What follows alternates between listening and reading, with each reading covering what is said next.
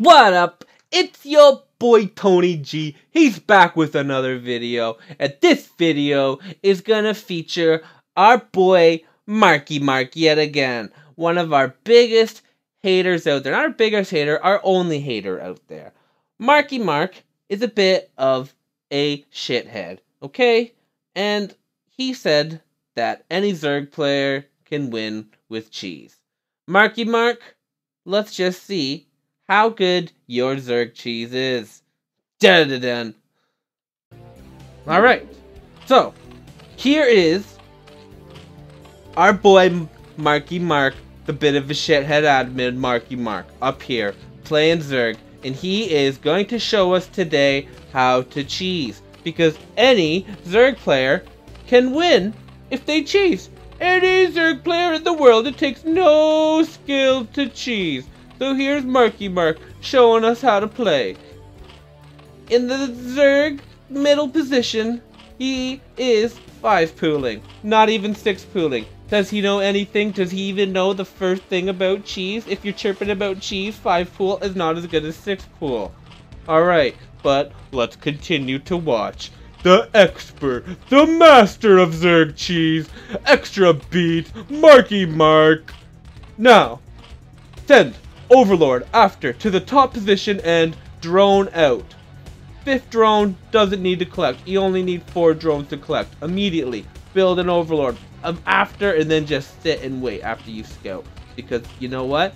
There's not much flow to the 5 pool build. It's kind of a stupid build. If you're gonna 5 pool, you don't really have a chance to win.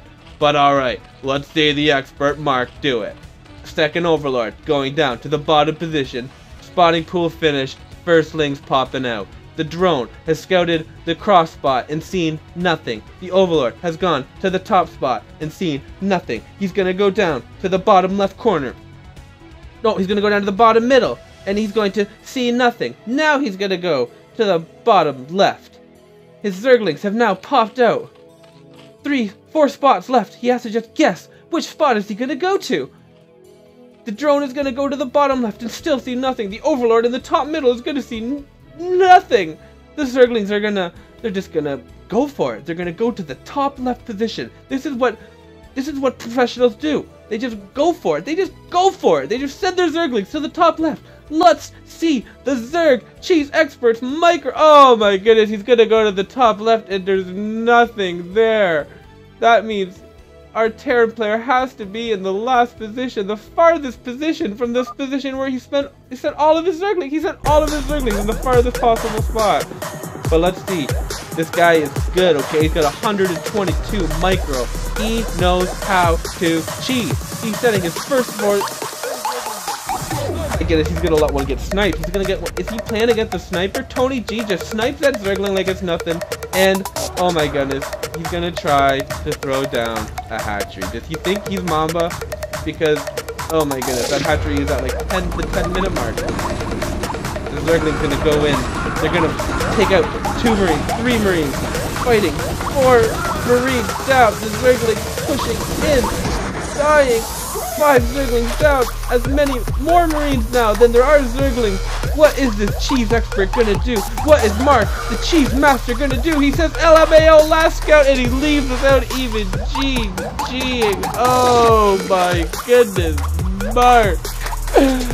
The cheese expert, please teach me how to play Zerg. Your cheese is so good. My last video, did I take down the best Protoss player in the world with my Zerg with the cheese? And you said anybody can do it, and then you 5 pool and you killed 3 Marines. Marky Mark, the Choboist Zerg player that I know, just gets destroyed.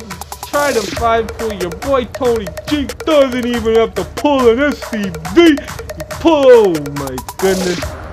Until next time, let's just keep our comments to ourselves if we can't back it up, okay? Marky Mark, let's just until our best of 9 is over. GG, until next time, yo boy!